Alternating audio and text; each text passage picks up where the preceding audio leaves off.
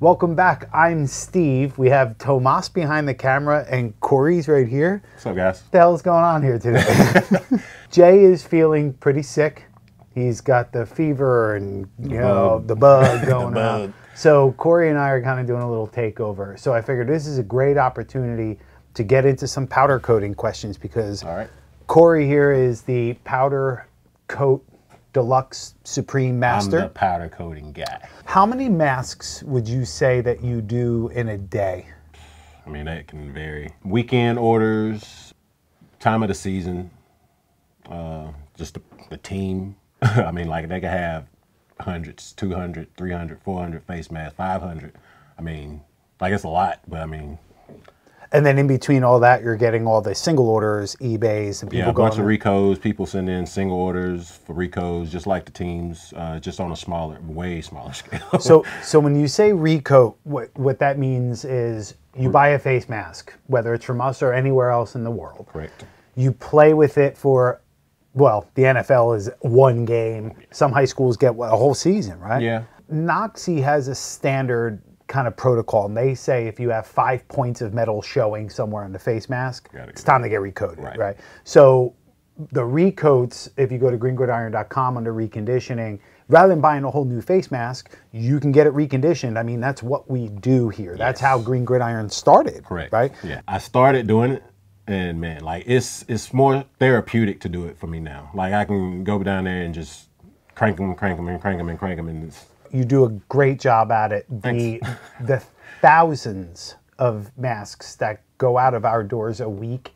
it's really unbelievable. Yeah, you're not the only one doing it, but you're kind of the guy down there. You can spread your wings and you've got your layout. Oh yeah. And everybody knows when Corey's in his zone, stay out of the zone. Leave me alone. Well, we appreciate the attention to detail that goes into it. Thanks, because man. It's the face masks come in from teams. They're pretty banged up. Some of them are nasty. They're dirty.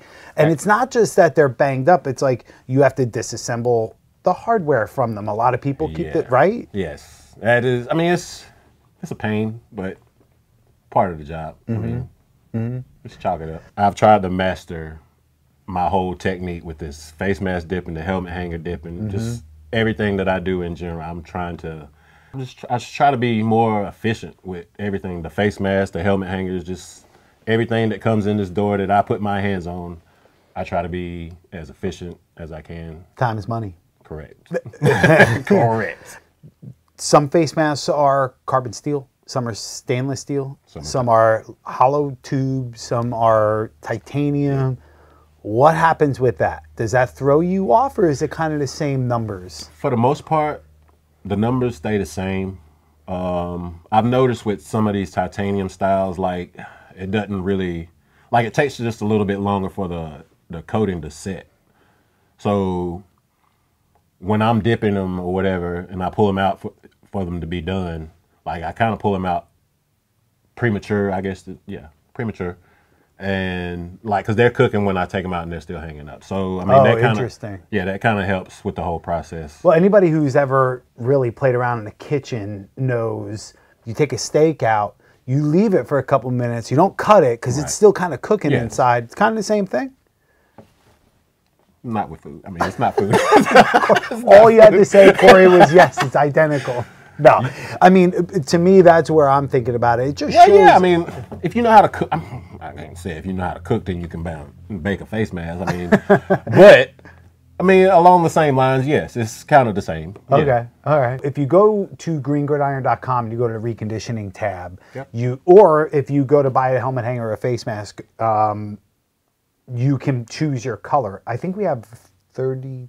Around 32. There's a couple extras that, you know, it's a lot of. I got them locked away down there. It's a lot of colors, and it's nothing against any other company. It's just they don't come close to that. Most other places you ever buy a face mask from, I think it's 6, maybe 9 colors. Something like that. So, and we like being able to go that extra mile and kind of, you know, we're a small enough company where we can be nimble to be able to do those little changes, but we're big enough to fulfill orders of 20, 30,000 masks a month. Yeah. So yeah, it's interesting stuff. Cranking them out, no doubt, man. And we appreciate it. So, Corey, I want to thank you for coming on the show. It's been a long time. It's been a while, man. It's been a while. I hope that you guys like this. It kind of educates you a little bit more on the powder coating process. Give us feedback. I need feedback from y'all guys, man. That's true. Let us know, is this the kind of video that you like to see? I know everybody likes behind the scenes kind of stuff. If you have any other questions or concerns, let us know in the comments below. And until next time, cheers. Peace.